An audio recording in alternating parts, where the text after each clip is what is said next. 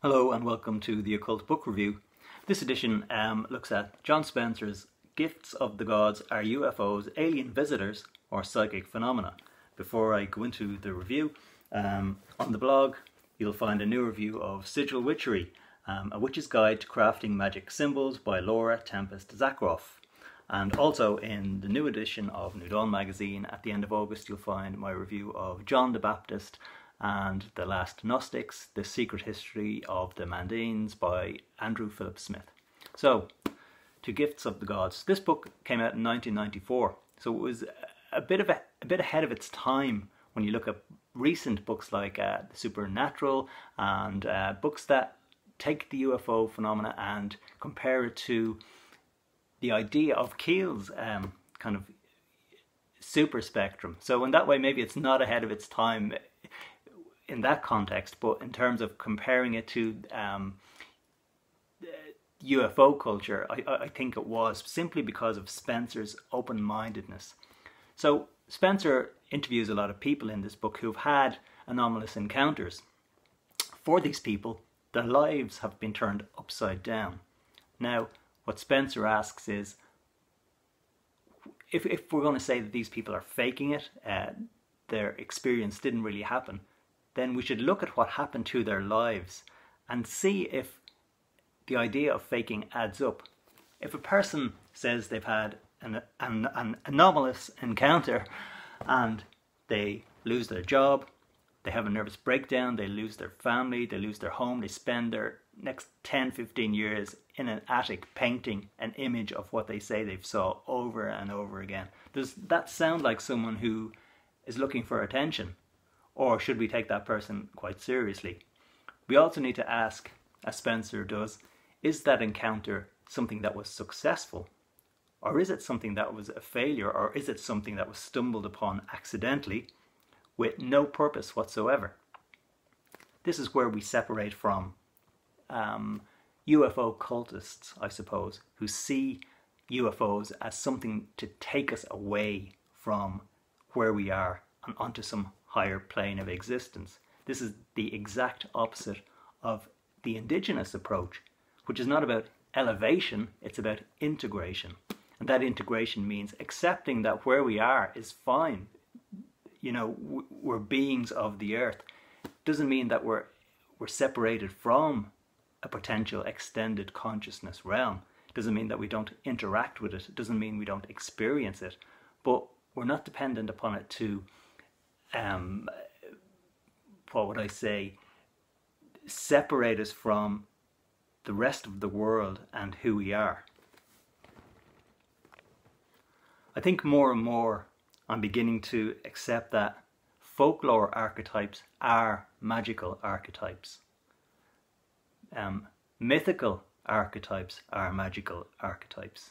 Now, from an academic point of view, especially for archaeologists and maybe even some skeptical anthropologists, magical archetypes just don't exist. But when we look at books like The Holotropic Mind, I could easily of course throw out Joseph Campbell and Jung here, but I won't.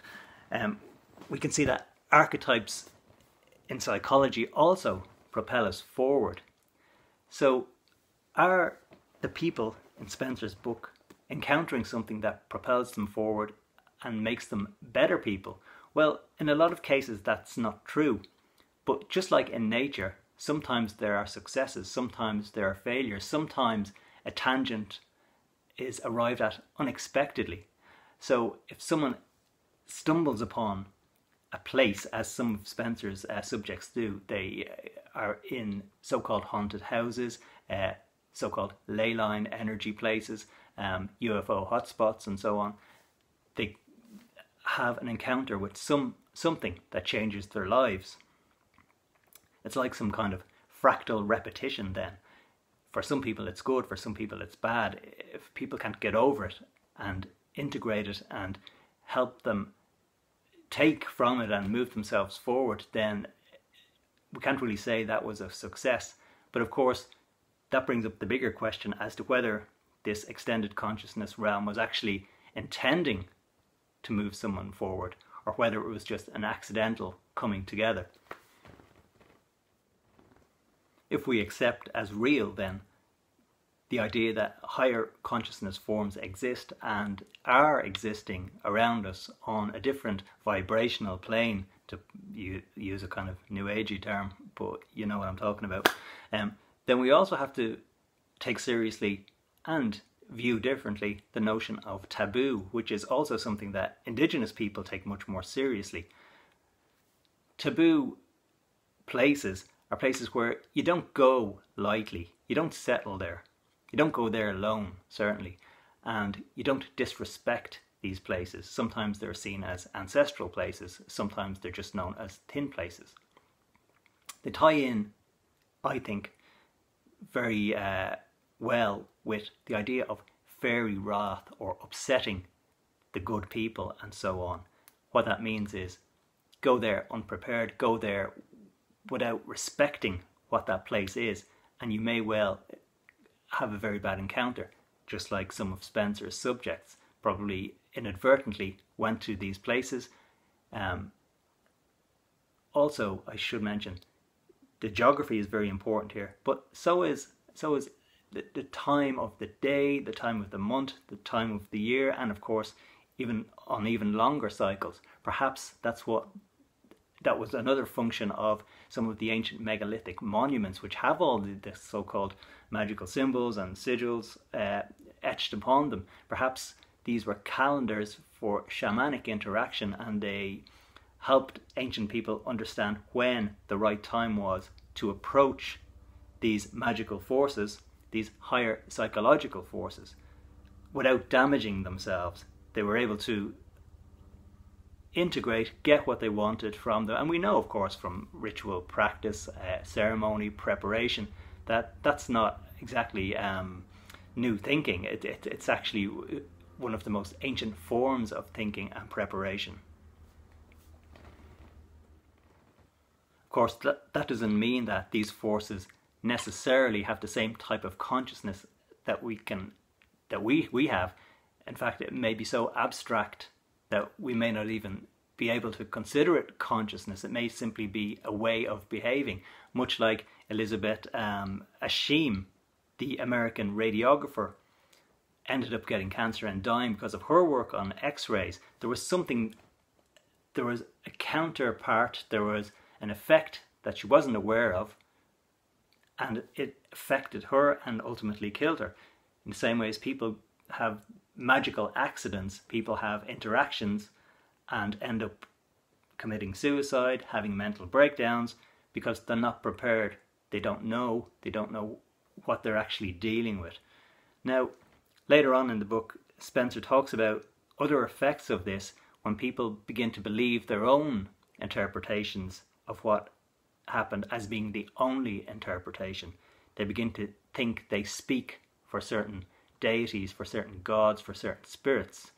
They have the potential to become cult leaders. They begin to think their way is the only way. They say they're channeling deities. They say they're channeling gods and goddesses. If the extent of your spiritual search leads you to believe people like that and to follow them, then I don't think you're taking yourself seriously enough. I think it's a terrible ending to an occult search, to believe someone like that, to believe someone else's experience is going to be your experience. And so the psychological element of Spencer's work talks about this, and at the end of the book he has something interesting to say. I'll just read it out because it's easier. He says, as to solving the UFO mystery of close encounters, and what he's talking about here is all of these encounters. Some are described as UFO encounters, some are described as spiritual encounters, encounters with deity, and so on. He says, perhaps there is no solution simply because there is no question. Perhaps the phenomenon is there, like wind and rain and sunshine, to be used as appropriate.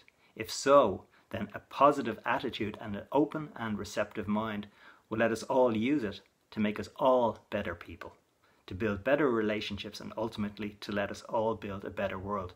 Now, what he's talking about there is what I mentioned earlier about people who think you need to use this to get away from yourself, when in fact it's not about that. The book title is Gifts of the Gods, and it seems that the most healthy way to integrate such a supernatural, well, I'll call it a supernatural experience in the newer context of the word supernatural, the healthiest way to integrate it really is to do your best to accept it and make yourself a better person. But I think the most destructive way is to actually say that your way is the only way, and to say that what you've experienced is what everyone else experiences. And I think that's where the indigenous view separates from the destructive UFO and New Age and pagan view of the selfishness of the ego. Do you know what I mean? It's just people thinking that they've found a way, they speak for a god or goddess, they speak for some new movement. I think that's what we're seeing at the moment. So Spencer's book is a good reminder of what exactly these experiences are, and that is, we just don't know. So thanks for watching, and I'll see you again soon. Bye.